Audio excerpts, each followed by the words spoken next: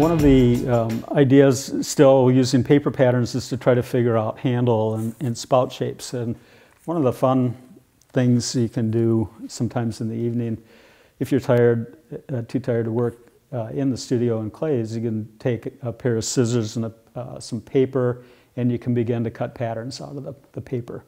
And with the paper patterns, you can begin to explore spout shapes and or handle shapes, and figure out, what kinds of proportions that you might want to begin to put on your piece, or, different angles. So you can work this out ahead of time just using the silhouette shapes of this. These shapes of paper then can be translated to a piece of plywood. I used a 3/4 inch plywood just because it was plentiful on construction sites, and they threw a lot of this away, so it was free. And after you have decided what shape spout you want to make, you can transfer the drawing to a piece of plywood, and don't forget to use like a left half of the spout and a right half. Even though this is flat, if you just do this and then would do another one like that, you end up with 2 left halves or 2 right halves in the spout. The other thing people will ask me is, can I use this side of the mold and then turn it over and use that side of the mold, which would be the same thing. But what happens in that case is that usually then this piece is hard leather hard and the other piece is soft leather hard. You try to join them together, and so you always have a drawing discrepancy going on. All right, so here we have kind of a nice spout, but now how do I get this the right shape to go on a teapot, right? This is what I learned from Michael Simon, the genius.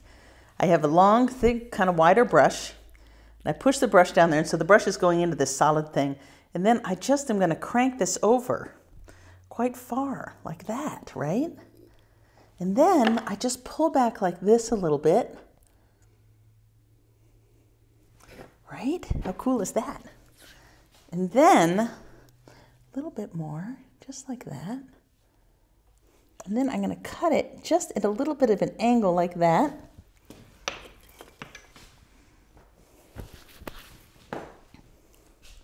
And then already, just right off the wheel, before it sets up or anything, I have like the perfect teapot spout shape. See, the rest of the pot would go here. So just using that brush to really crank that over. If you get some ripping here, try to make it a little bit thicker, or clay a little bit more plastic. But that is how I make a wheel thrown spout.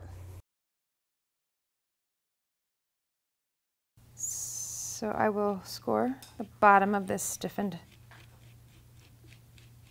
foot. Before I use this foot as a template, I just want to make sure it's pretty good and symmetrical.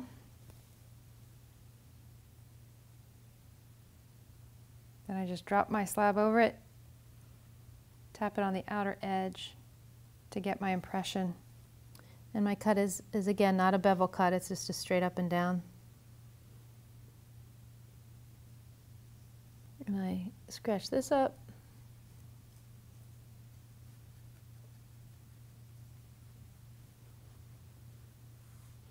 Smooth my edges. And ready to pop it on. I'm just going to add some water to it. If you have a choice between putting your water on the soft slab or putting your water on the stiffened pot, then you go with the stiffened pot because it can take it. Because whichever surface you put it on, it's going to soften that surface. So you always want to put your water on the stiffer of the two surfaces.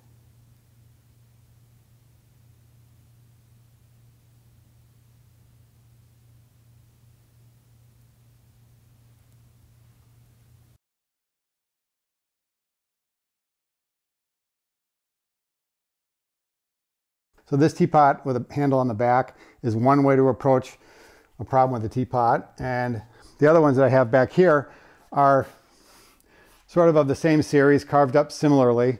But I made choices sort of internal aesthetic choices about whether or not I wanted to put a handle on the back of these or on the top of these.